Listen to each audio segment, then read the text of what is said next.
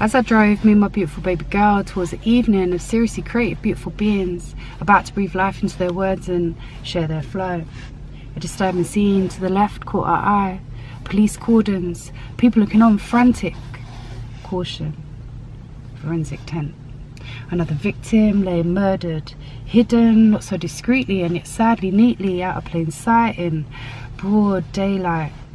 My heart sank and my throat was choked for how many more of our poor little boys gonna lose their fight and lose their life, all because they're foolishly choosing to carry knife.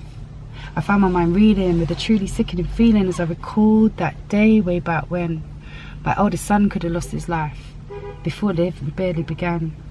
He was 13 at the time, stabbed in the back of his head, a centimetre away from nearly dead, and slashed across his arm and his shoulder, a boy not even remotely old enough to understand just how close he came to seeing stars and being prematurely sent forth to bang on the gates and wait for his halo and wings. My little king, almost stolen from this here earth to join the ever bulging tear-filled clouds that oh so sadly now darken way too many broken hearts. But he was lucky and so was I, because he got stitched up and got to grow up, well, almost, maybe, nearly, somewhat. But sadly there's still too many foolish men who seemingly believing that this and that is all that's going for them. What do you know about the streets, mum? He brashly asked, and without hesitation I begin to explain just how many friends I personally done lost, and how much pain remains, and how much sadness in my heart for lives that only ever got to start, for unwritten futures, because futile feuds caused big gaping wounds that brought them crashing down. Breath and heartbeats. Never again. No sound. Live by the sword, die by the sword, son, I tell him. Truth be heard is absurd, and trust it's not scorn, but be warned. We need to show our boys love and encourage and empower them to embrace this their life and reinstill self-worth and self-love and love of life, because way too many families left with big gaping holes, and way too many of our young ones stolen away, now laying cold with stories started, yet now departed, and chapters only merely scratching the surface of life, with also many more to go. But now, agonizing if there be, no more words. So you see, I wish with all my aching heart these youths, our future, would just believe and truly see the beauty beneath unwanted scars, screwed up faces, angst and hatred, postcode wars unjustly caused by a system that's wrongly branded them within a box that no one need be in. Please, oh please, I beg of thee, take a step back and really see. Look deep within your heart and have faith in your abilities.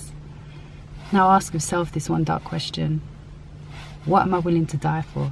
Now flip the script and see a blessing, and ask yourself another question: what is it that I want to live for? Do you feel the difference? It's time to stop allowing the mind to burn, twisted and torn, battered and worn, distrust, feeling lost, abused and abandoned, twisted thoughts of anger, furiously fueled from systematic rejection, hurt. I overstand your frustrations. Turbulent turmoil, sadly, madly causing bound of head from the heavy, detrimental suggestion of acceptance. Well, fuck that shit and screw the system. Let's come together, embrace and empower our young kings. Tell them straight, firm but soft, filled with compassion, faith and love. Stand up, rise up above it all. Fear nothing other than your own downfall. Open up, be free. Release the tension seemingly gripping too tightly, stricken delicate souls from expansion.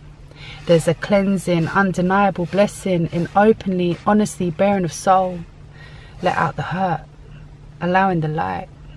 Once and for all, please put down the knives. Instead, I beg, pick up a pen. Let ink be the only thing to stain skin. Bars, not scars, my friend, for our words are, without question, the mightiest of all weapons.